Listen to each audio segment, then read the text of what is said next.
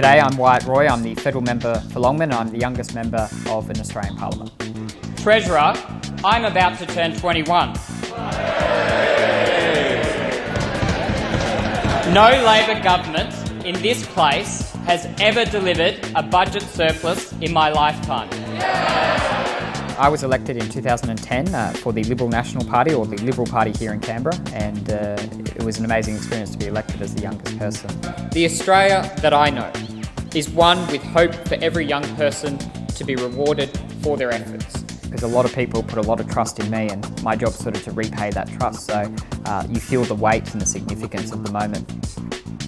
Well, the Liberal National Party is what might be considered the conservative side of politics. I think that we believe in the idea that an individual should be free to determine how to live their life. They shouldn't have the government tell them how to live their life.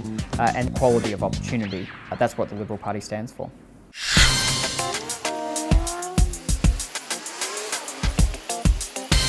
I represent 140,000 people, or 90,000 voters. My job really is about listening more than it is about talking. My job is to get out there, listen to their concerns, and make sure that their concerns have a voice here in Canberra. I door knock, I visit schools. I've got 37 schools. I visit local businesses. I establish groups or reference groups, like my environmental reference group, where local environmental groups can come and advocate and lobby with me. And then when they raise their concerns, I can come to Canberra and try and affect change for the better. We're here on Bribie Island and we're about to meet with my Longman environmental reference groups. Welcome everyone. This is our third or fourth meeting. The intention of this organisation is for us to collectively work together to try and achieve positive outcomes for our environment. What's exciting about our democracy and what's exciting about my approach to politics is that locals can have a direct say about issues that are important to them with their elected Federal Member of Parliament. That money is not filtering down to grassroots groups like us. After the locals have raised their concerns with me, it's really my job to decide how do we best achieve an outcome. So I can take those concerns to the Parliament and raise their concerns here. I can take those concerns to non-government organisations or other organisations that can help locals. I can take those concerns to the media and raise a campaign within the media to try and put pressure on political parties and the government to achieve a change in a particular circumstance.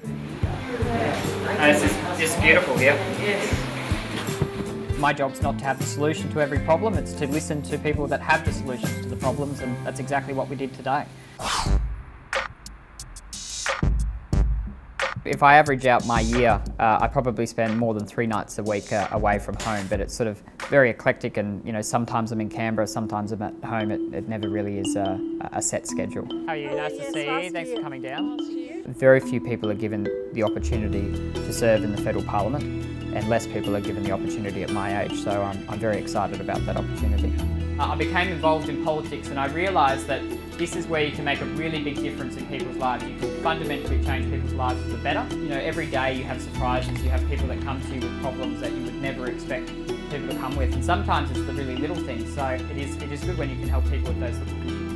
I think it's incredibly important that Australians understand the value of their democracy, because in this country you can have a say on the future of our country, and regardless of your political persuasions, the fact that we have a right to elect our representative to say this is the sort of government that we want, that's a very important thing, and it's not an opportunity that is shared across the globe, across other countries, so we're very lucky to be Australians. Look exactly the same as all of you guys. This is scary. Good thing I'm wearing a suit.